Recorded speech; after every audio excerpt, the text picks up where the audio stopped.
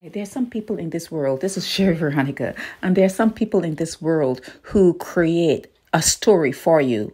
They project their life and their experiences onto you. They cannot see you with anyone and not think that you are just friends. They must think in their mind. In their mind, they're thinking that it's more than just a friendship. You've had sex with that person. If you get out of a car and they see you, if they see you out to lunch with a person, if they ever hear about you visiting someone's home, they, in their mind, they cannot be around anyone for any prolonged period of time. And when I say prolonged, a day or two, without them giving up the goods. They cannot do it. There are some people from the time they were dropped on the earth, from the time they are born, they were abused, and their minds are skewed. Their minds are a mess. It's a jumbled mess, and they project their mind onto you. And the thing about people like that is when they tell their story about you and they repeat it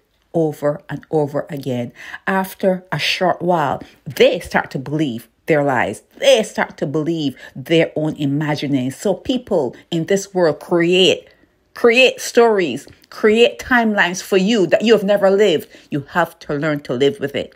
You cannot hide. You cannot hide away from being out in public. You cannot.